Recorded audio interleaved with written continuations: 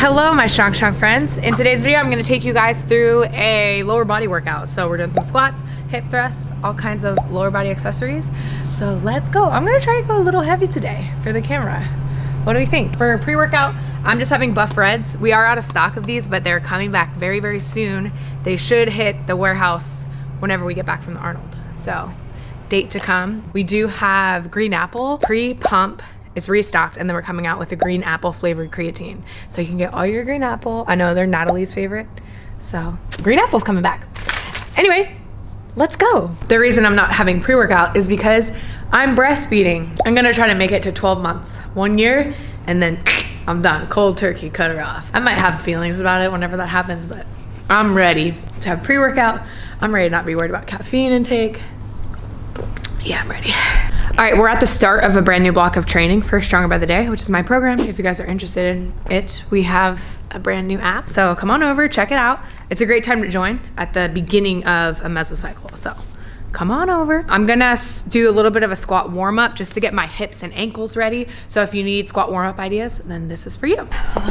This is not it, I'm just moving.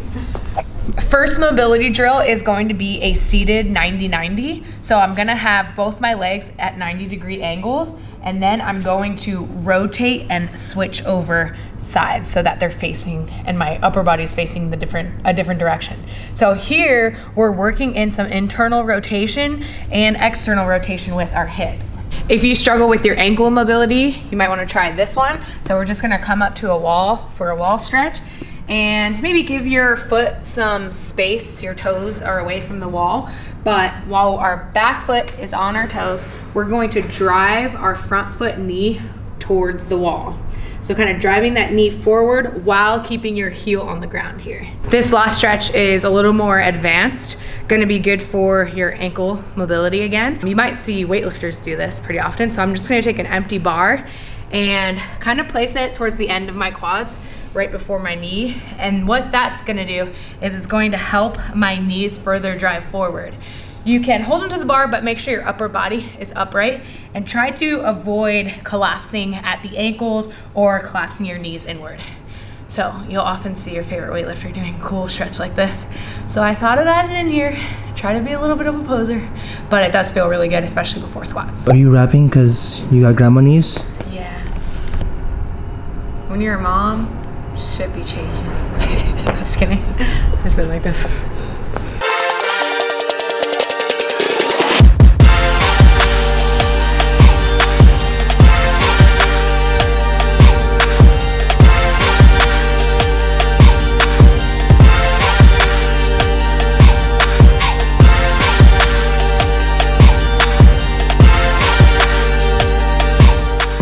Next we have hip thrusts. So we finished our squat.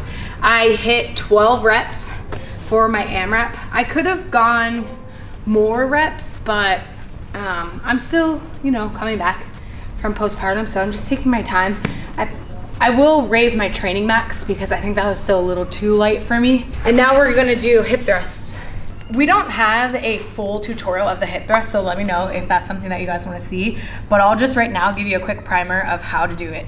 One important lesson is to find a box that you're using that is low enough to be comfortable for you to easily get up.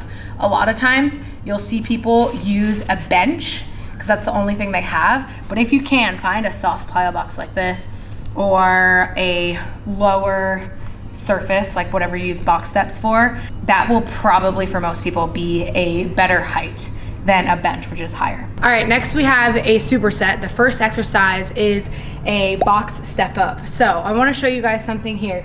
A lot of times, again, you're stuck with a box that's like 20 inches, 24 and 16. You wanna make sure that when you choose a height, that it's not too high. So this is an example. I think this is 20 inches high, and this would be too high.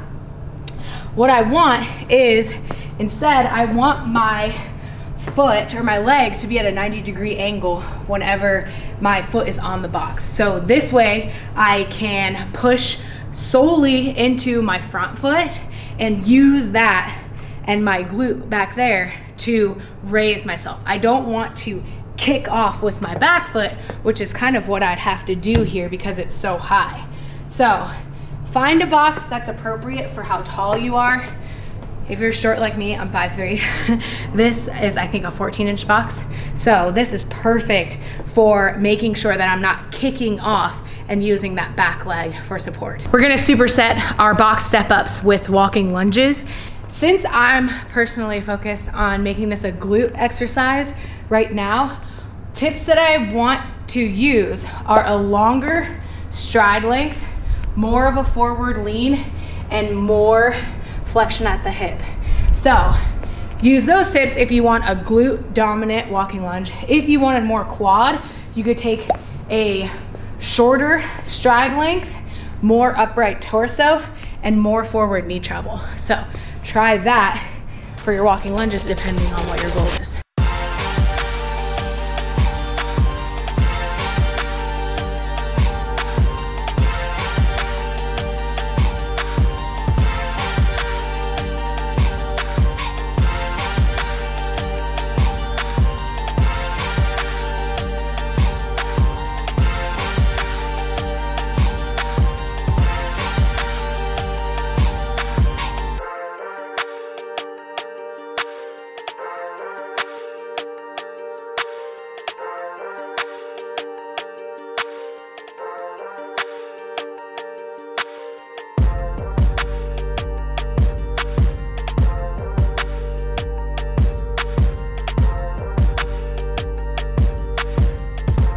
Next, we have stiff leg deadlifts. So the difference here, obviously, is that my legs are going to have minimal knee flexion.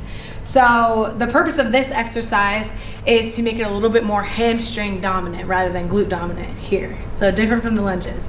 So what we're gonna do is minimize the knee flexion.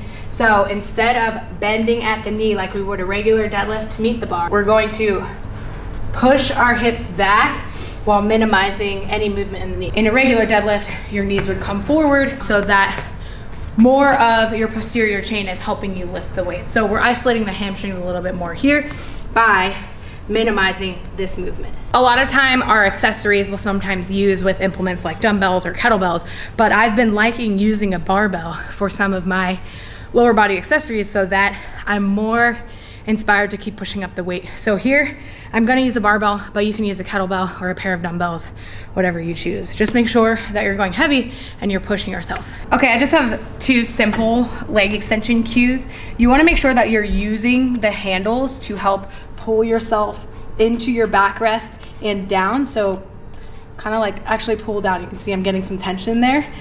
And then when you're setting up your back pad, try to line up your knee crease with the end of the seat.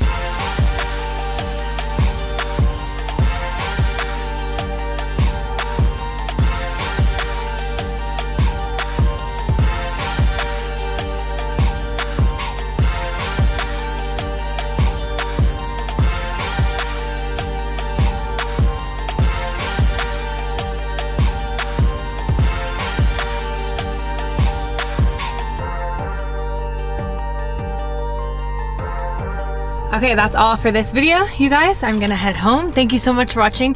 If you guys are new here, then please do subscribe to my channel. And if you liked this workout, give the video a like so that I know to make more like it. We will be at the Arnold. We'll be there with some new merch. We will have whatever we don't sell there on our website. So I'll link those down below and I'll show you all the swag and all the supplements that we have launching for exclusive Arnold stuff. Thank you so much for watching and I'll see you guys in the next one. Bye.